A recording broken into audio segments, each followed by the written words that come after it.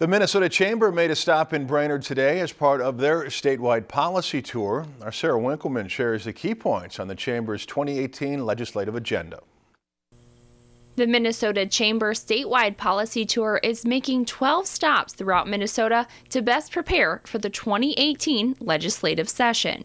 Get around the state and hear directly from employers about the issues that they care about, and make sure when we go to the legislature, we're going with a consensus agenda, it's well informed, and we understand what's foremost on employers' minds. Today, issues related to the workforce shortage were discussed at length. For the past 15 years, the state of Minnesota has been losing more people domestically than adding. So what that means is more people are moving out of Minnesota than moving in from other states. So that's a challenge for us. Also a top concern for Minnesotans is the high business taxes.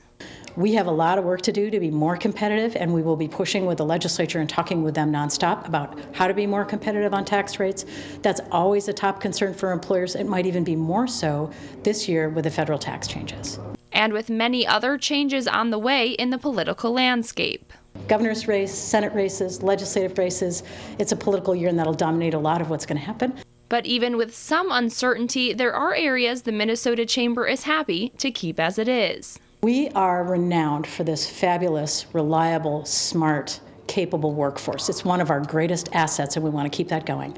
Along with a strong, creative workforce. Minnesotans are very smart and very capable of developing new things, goods, services.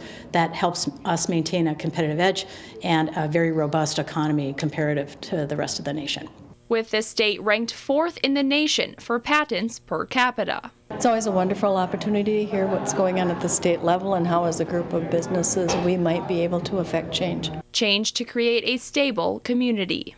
A lot of times when you don't put those additional burdens on businesses, they invest back into their communities and back into their people. And if we can help bring that message to the state legislature, that's exactly what we want to do. Reporting in Brainerd, Sarah Winkleman, Lakeland News. The statewide policy tour will make a stop in Bemidji on Thursday. If you enjoyed this segment of Lakeland News, please consider making a tax-deductible contribution to Lakeland PBS.